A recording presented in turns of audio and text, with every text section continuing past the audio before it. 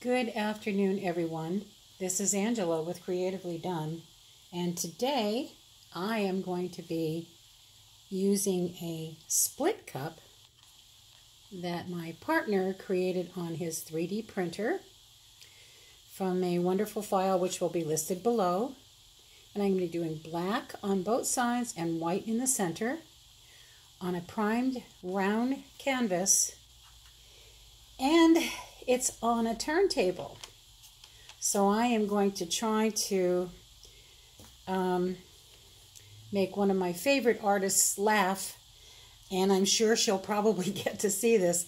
So Fiona in Slovenia, if you see this, this will be my feeble attempt to do what you have literally made look like a walk in the park.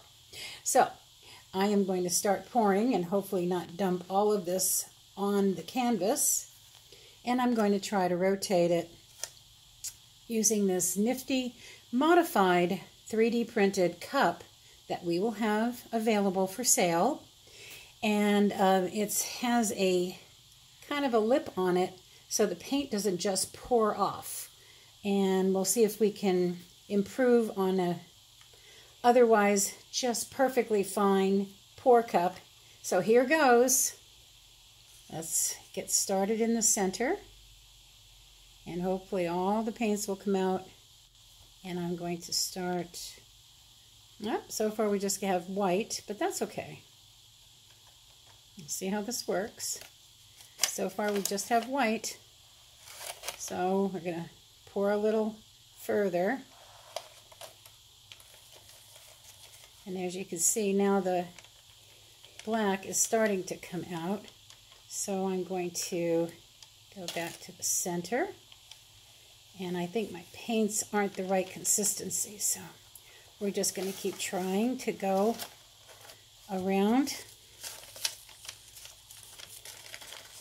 And for those of you that think this is an easy way to paint, trust me, I would rather paint with a brush.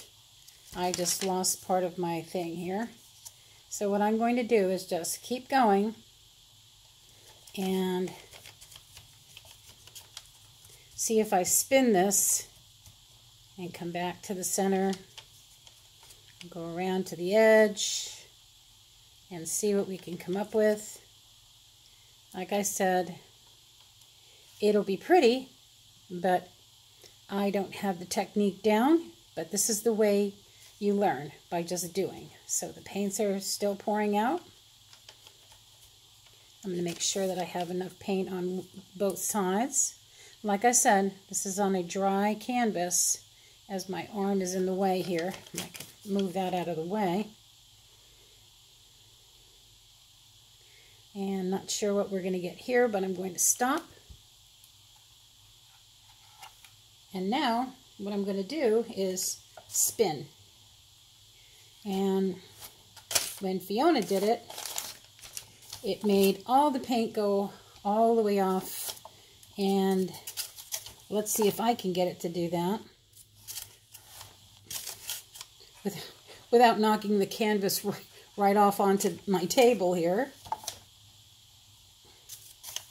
And like I said, it's interesting. It's certainly not the way that she had shown it, and I'm trying to learn.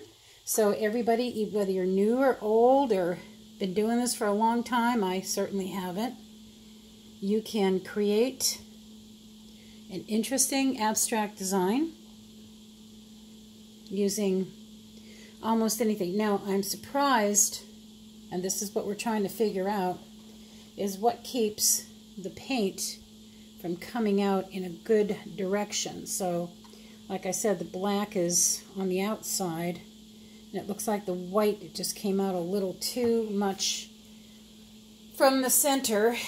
And again, I'm going to try to spin this and see if I can make everybody dizzy that's watching. But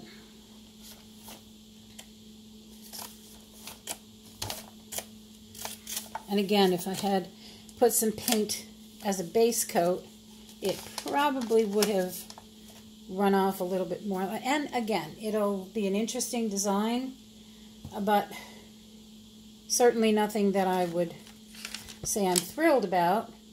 However, like anything else, when you're learning how to use products and different types of pour cups and so on, because we have several different styles. Of course, I put them around on the other side, so let me let that sit there for a second and I'll show you those. And I will try them again in another pour. But this will just be a pretty, see, there's one that has 4 sections, one that has 3 sections, and one that has 2 sections. And since I'm getting some bubbles here, I'm going to get my torch, and I'm going to torch this quickly.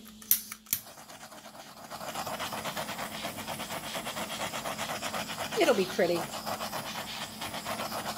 Who doesn't like black and white? But certainly, and I'm going to try to not let this run over the sides, so that since this is just a canvas panel, I'm going to try to just keep it evenly. Well, at least I'm able to do that. That's a plus. This will be a pretty design, but like I said, there's so many more techniques to learn and tools to use, so that's going to be that one. Most of the time we keep stretching it and it goes off the sides, and then the canvas panels will warp. So what I'm going to try to do is keep this like a beautiful ribbon, which it is. And sorry about the glare right here. I'm trying some new lights out to get a better video. We're getting a traveling. So far, it's pretty well spaced around the whole circle. The air conditioner just kicked back on again if you hear something in the background. So that one I'm going to set to the side. And I'll stop this tape video. I'm old. It's a tape to me. And I will use one of the other cups and try another color. So, this is Angela with Creatively Done. Don't be afraid to try new things.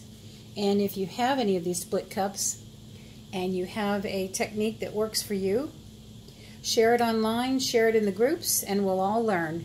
Thank you, and remember to get something creatively done. Bye.